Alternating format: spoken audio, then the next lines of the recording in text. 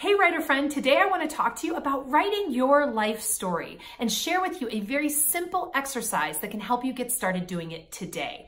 My name is Kelly Notaras. I am the founder of knliterary.com, and I am also a book editor who's worked in the US business at some of the biggest publishing companies over the last 20 years. And I've learned a lot during that time that I share with you here on this YouTube channel. So please, if you like this video, go ahead and click the button below to subscribe and you'll never miss a video from me. All right. I want to talk to you today about writing your life story. I want to give you a very simple exercise for doing so, and I've got a bonus for you at the end, so be sure to watch all the way to the end. Why do so many people want to write their life story? The truth is that we as human beings are built to share story, to understand life through story, to make meaning of this kind of crazy existence through sharing our stories with others and hearing others' stories. So it makes perfect sense that in today's day and age, when anyone has access to writing a book, so many of us would want to do that. So many of us would want to share the wisdom that we've earned, maybe hard-won from childhood, maybe through some actual event that happened in our adulthood, the loss of someone we loved, or some sort of triumph that we accomplished. And we want to share that story so other people can learn and grow from it. So I always say, if life is asking you to share your story with the world, there is a reason and you need to follow it. So I want to give you a very, very easy exercise. Actually, it might not feel easy, but it is. It's very simple exercise today that I want you to actually try to put into practice right now. And in order to inspire you to do so, I actually just did this exercise before recording this video, and I'm going to show you all about how I did it. So I call this my 100 moments exercise, because of course, when you're writing a memoir, you are just relating the moments of your life, the ones that are pertinent to a particular theme or a particular story, a slice of your life that you want to share, and you are actually giving those scenes to your reader in a particular order. But before we can choose the order the scenes need to be in, we actually need to know what moments are those scenes made up of. So I want you to set aside any anxiety you might have about not knowing like where your story starts, where it's supposed to end, what exactly you're supposed to include. All of that comes later, all in good time. Many of my clients get really stopped up and don't continue writing because they have those questions that they can't find an answer to before they've even started mining their life for the stories, for those moments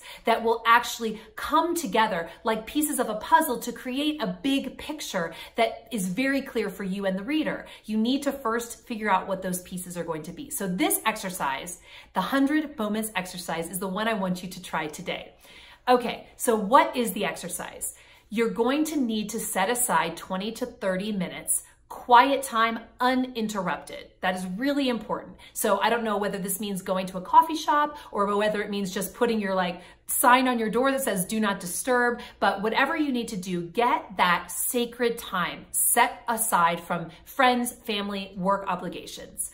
Then I want you to choose something to write on and with that's not your computer or your iPad or your phone, okay? I really want you to consider writing this one longhand. There's something magical that happens when pen hits page. It almost makes us feel this confidence that we are a writer. So for this particular exercise, I don't mind. I actually write all of my books, all of my blogs, everything that I write, I do on the computer. But this exercise, I want you to write on paper. So you might want to get a large piece of art paper, a poster board, if you like big things in big pictures, or you could just use a plain piece of notebook paper.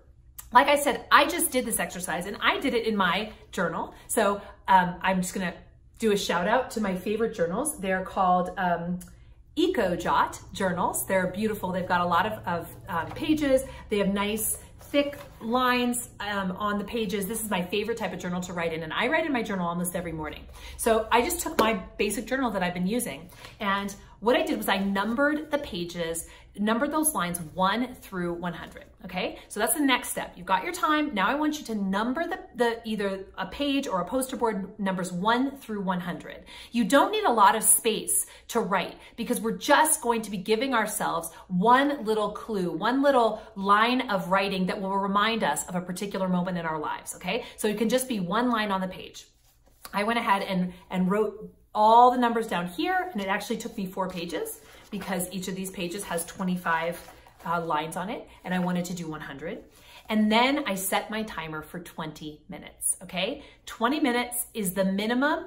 I would say 30 minutes should be the maximum that you give yourself to do this exercise. The point of it is that it's meant to be a stream of consciousness exercise. You're not supposed to think too hard about what you're putting down on the page. In fact, don't really think about it at all.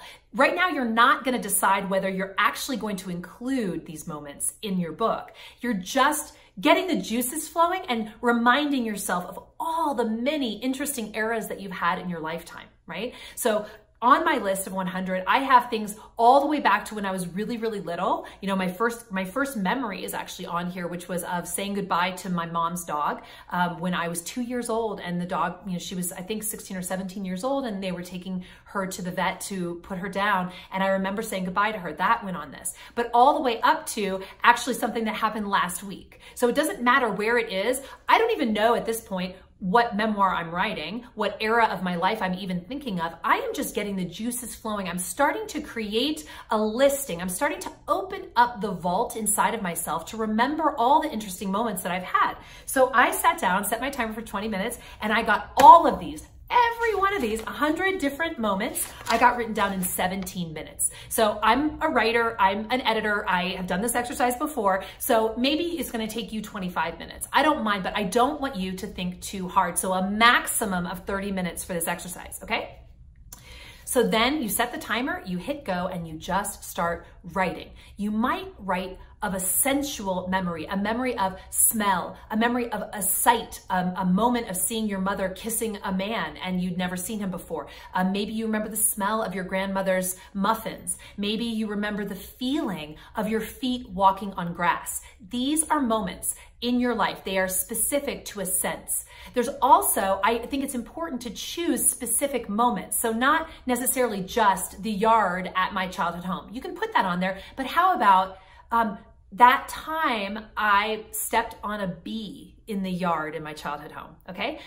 I may never include that in my my memoir, you know, maybe I will, but maybe I won't. But it will remind me of a sense memory, a specific time of being in that yard, that when I go back to mine this list, just that one note, stepping on the bee in the yard, will open up into the smells, the tastes, the moments that I had in those yards. Maybe one really important moment will come to mind. So these are just, you're going to be using these in a variety of ways at a later date. For right now, just choose to write down anything that you remember. So I'm going to tell you a few of mine so you remember me, so you understand. Okay, so I have hot patio bricks. We had a patio at home growing up when I was a little kid, and the bricks got really hot in the sun.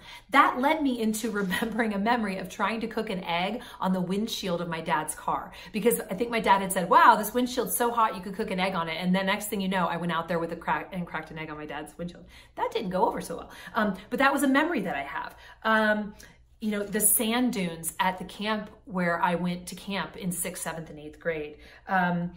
Visiting the DePaul University and IU in Indiana, the universities that I went to visit when I was choosing my college. I remember those times. Meeting Nancy, my best friend, and our table. We met at a restaurant for a lunch date. We were set up as blind date for friends, and that table is now our table at that restaurant. So it could be anything, you know. My koi pond. I have a koi pond at the house that I live in now behind my house. I didn't know that it was there when I bought the house. I'm sure that could turn into a really funny story at some point of discovering when I bought the house that I had a koi pond. So I just wrote down all of these different things. I wrote down Elvis. I fell in love with Elvis when I was 13 years old. Why? I mean, he'd already died. I have no idea, but I was really into him, and there's so much I could mine. I remember the feeling of really kind of falling in love with him, watching a movie that he was in, and that feeling translating into the boyfriend that I had at the time. There's all different ways that memory might expand and grow and open up. It doesn't matter right now. I'm just writing down all of the moments, okay? So that is the exercise for you. If you want to do a little bonus point on the other side of having written down all those 100 points, let it sit for a little while, maybe it's a day, go back and circle the ones that have some sort of juice or energy. Usually they're going to be one that you're kind of afraid to tell the world, or one that maybe leads into something that feels shameful to you, or one that you are worried someone might get mad at you for saying, or it might be one that just simply makes your heart open. It doesn't matter. It has an aliveness to it. You'll notice when you go back and read through these that some of them are more alive than others. Go ahead and circle the ones that are more alive. Those are the ones you might want to take to a writing session, another timed writing perhaps, and just pull that one out and write about it for 15 minutes without censoring yourself, just to start the juices flowing. This is absolutely ground zero, number one most important exercise you can do on your way to writing your memoir, this 100 moments exercise. I hope that this has been helpful to you to get those juices started, to open the vault of your memories, which will need to be plumbed and explored on the process of writing your book. So I said that there was going to be a bonus at the end of this video. Here it is. If you go down to the description of this video below, you will see a link where you can download my gift to you, a worksheet where the numbers are already listed for you. You just print that off and get started. If it feels even too daunting, the number 100 can sound kind of daunting. As you write out all those numbers, you might be like, I can't do this. So I want to make sure there are no obstacles standing in your way. You can print out and download that worksheet today and get started. I hope you do. Now, I would love to hear from you. How did this exercise work for you? Even just hearing about it make you kind of scared? Have you done an exercise like this before? How did it help you in the process of working on your book? Please let me know in the comments below. I read and answer every comment that's there. All right, I'm so excited to hear from you. I'm excited to know that you're on the journey toward writing your book and getting your life story onto the page and into the world. If you have any other questions for me, please leave them below. Otherwise, best of luck to you. I hope you'll report back. And in the meantime, happy writing. Hi, my friend. I'm so happy to be talking to you today about how to write a memoir, 5 books that can help you get started. I'm really excited about this because memoir is one of my favorite genres. I'm Kelly Notaras. I am the founder of KN Literary Arts. I'm also a book editor. I've been working in books for 20 years. I've worked at some of the biggest publishing companies in the United States, including HarperCollins, Penguin, Sounds True. I've worked a lot for Hay House, and now I bring my wisdom directly to you on this YouTube channel. So be sure to subscribe below. Okay, today I'm going to be talking to you about how to write a memoir. So many of my clients would like to know. I'm going to give you 5 of my favorite books to help you get started, plus a bonus tip at the end, so stay tuned. When you are writing a memoir, the most important thing you have to do is actually mine your own experience. And the books that I'm going to be presenting to you today teach you how to do exactly that. So let's get started. The very first book I want to talk about is Your Story by Joanne Fedler. This book, the subtitle I love, How to Write It So Others Will Want to Read It. Such an important thing, because when you are writing a book, sometimes you're writing it for your heart or your art, and that's fine, but most of us are probably writing a book with the hopes that other people will want to read it. This is an excellent first step on your journey. I love this book because it's all encapsulated in very short chapters. It really alternates between inspiration and really giving you permission to tell this story, and also very practical advice for how to do it. Garnered from many, many years of writing many books. Joanne is a friend of mine. She's a Hay House author. She has written memoir for years. She has had major success with her memoir writing. And so she actually shows you how to do it. And what I love about it is that she holds nothing back, and she really shows you that you can do this too. She was not a spectacular success story when she got started writing her memoir. I'm not going to give it away, but she really tells the story in a beautiful way, and she's very vulnerable about it. So this book actually not only teaches you through the lessons that she teaches you, but through her own story, which I love. So Your Story by Joanne Fedler, book number 1. Book number 2, Shimmering Images, a handy little guide to writing memoir by Lisa Dale Norton. I love this book. There's a couple different reasons. One is very practical. It's tiny. It is easy to read. You are not going to need to spend 5 weeks plowing through this book. You are going to actually be able to read this book in probably 1 to 2 sittings. And honestly, the thing that I find the most important about this book, a lot of the books I'm recommending today have inspiration, and they tell you why you can do it, how you can do it. But what I love about this book book is the middle section, where she actually walks you through the practical teaching she has been teaching for over 20 years to literally thousands of students. It is all in this book. And she's got several, just a handful of incredibly potent exercises that I recommend anyone who wants to write memoir do. So please buy this book. This is a really, really important one. Shimmering Images, a handy little guide to writing memoir. Okay, that's book number 2. Book number 3. This book is a gem. Still Writing: The Perils and Pleasures of a Creative Life by Dani Shapiro. So this book is not specifically about how to write memoir. In fact, in a way, it is a memoir of Dani Shapiro's. She is, however, one of the most commercially successful memoirists writing today. And that is why this book is so important in my view. This book will teach you from the perspective of someone who has many best-selling memoirs how to write. It's not going to give you specific step-by-step instruction for memoir, but is going to show you what it means to be a writer. And anyone who wants to write a full-length book needs to understand the perils and pleasures that come along with it. It's also just a beautifully written book. It is such a delight. I love this book so much. I highly, highly recommend it. Book number 4. Okay, I'm just gonna be honest, out of all of these books, this one is my favorite. The Art of Memoir by Mary Karr. You might be familiar with the name Mary Karr. She's also been, just like Dani Shapiro, a major successful memoir writer of the last 20 years, actually the last 30 years. She wrote The Liars Club, Drinking a Love Story. She is truly one of the masters of the genre. She is also incredibly funny, incredibly wise. She's been teaching writing and memoir writing to students for many, many years. And this book truly is a masterpiece. I cannot tell you, I can't talk about it enough. I love it. I think anyone who wants to be writing memoir today, especially if you're writing it because you'd like to sell copies of it, this is a must read. You absolutely have to know what Mary has to say, because she truly has, she's interviewed for this book many of the most successful memoir writers of our time. So it's not just her wisdom, but it's actually an accumulation of wisdom of all the people who are writing memoir and having it really, really work in the world. So definitely recommend The Art of Memoir by Mary Karr, one of my favorites.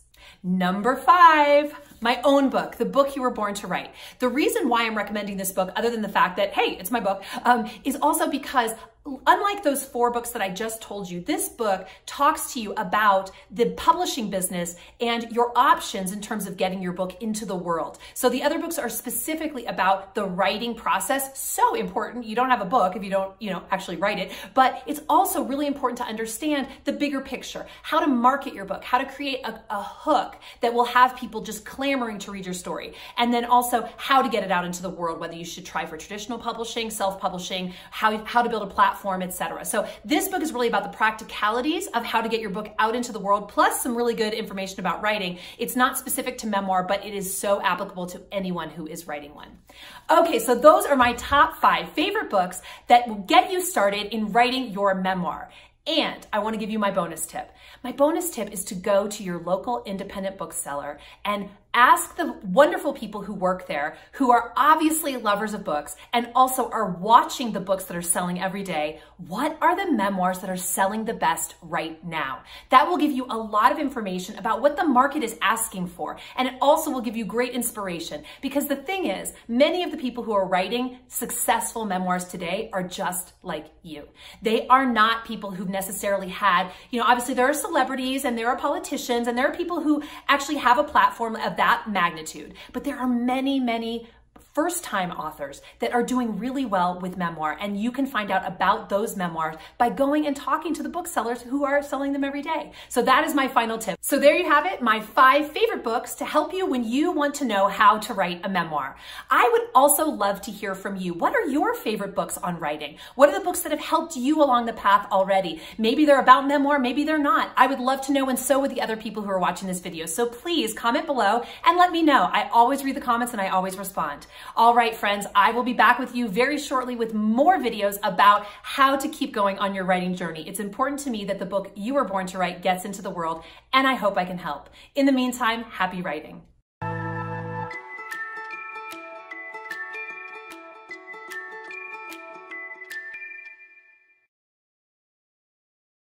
Hello, shameless writers. I'm Kristen McTiernan, the nonsense-free editor, here for your twice-monthly dose of writing wisdom. So many of you were kind enough to comment on my last video regarding what kind of videos from me you'd like to see, and no surprise, many of you wanted the nitty-gritty of memoirs. So today, we're going to talk about a frequent question that I get from memoirists, specifically, how not to get sued. Before we get started, I wanted to specify that this is for writers in the US, as libel laws in other countries can be a lot more onerous. There are three big areas of law writers should be careful of when writing memoirs and autobiographies, regardless of the country they live in, though. They are defamation, invasion of privacy, and fraud. These are the main three grounds upon which someone you featured in your memoir could sue you over. So what do these mean? Defamation is the most common grounds that you might be sued for, and it covers two parts, libel and slander. And you've probably already heard of these just from watching the news. Libel is publishing a false statement that injures somebody's reputation. Slander is verbal, such as giving an interview and saying something untrue about a person. You might remember that Jesse the Body Ventura sued the estate of Chris Kyle, aka the American Sniper, for both libel and slander. The reason for this was because in his book, Kyle had told a story of fighting an unnamed famous person in a bar and that he just beat him up. In a later interview, I think it was for a radio, he admitted it was Jesse Ventura. Problem. The event in question never happened. It was just a funny story he told. But Ventura didn't think it was funny, and he was so incensed that he sued Kyle's estate. And I say estate because Kyle had already passed away, meaning Ventura's lawsuit was taking money from Kyle's widow and his children. Telling a falsehood in your book has serious consequences that just might outlive you. It's important to say that the defamed person must be living, so you can't be sued for defaming a dead person. And you don't necessarily need to have identified them by their name in their book in order to be sued. You only need to have enough information that a reasonable person could identify who you're talking to, a person or a business, based on the details that you provide in your book. So if you do that, you might be open to a libel suit. The best way to protect yourself from these suits is to be able to prove you're telling the truth. Defamation only applies to lies, so if you can prove that it's true, they can't sue you for it. Opinions are also protected, but they can still be problematic if you don't present enough backup facts for your opinion.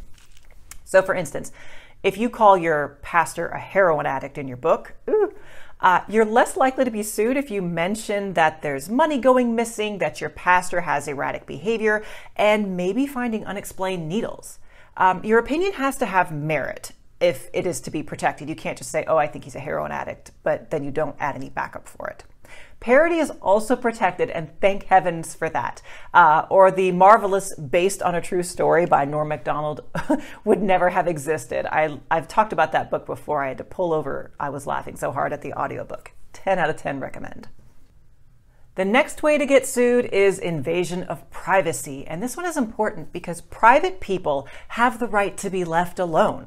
So unless you're famous or you know famous people, the people you write about are going to be private people, meaning that their secrets and their flaws are generally not for public consumption unless they give you permission. Even if it's true, or especially if it's true, honestly, then if you're revealing facts that are not in the public interest, there's a basis for an invasion of privacy claim. Usually invasion of privacy occurs when private facts that are not in the public interest are disclosed. So you've basically intruded into a person's private life. It means that someone is portrayed or even misrepresented in a false light, usually in a highly offensive way to that person. The person in question must also be alive, which is why some of the best memoirs are written after the offending person has died. The reason for this is that invasion of privacy must involve damage to a person's reputation. Being simply embarrassed by these facts is not enough to sue somebody. The person must also have reasonably thought that these facts would remain private. So if they have already disclosed the event in public somehow, they have no claim. In the past, writers have been permitted by the courts to tell their own story for the benefit of the public. And if your own story happens to embarrass somebody else, you will not be found liable. It's only when you tell someone else's story that it becomes kind of murky. For instance, if you write about being abused by your mother, this is acceptable. But if you include material detailing your mother's terrible childhood based on stories that she told you privately, you might have a problem. Then there's consumer fraud and breach of warranty. Fake memoirs and fraudulent autobiographies happen. I'm sorry to say this, but they do. Just Google James Frey if you're too younger to remember him. That's F-R-E-Y.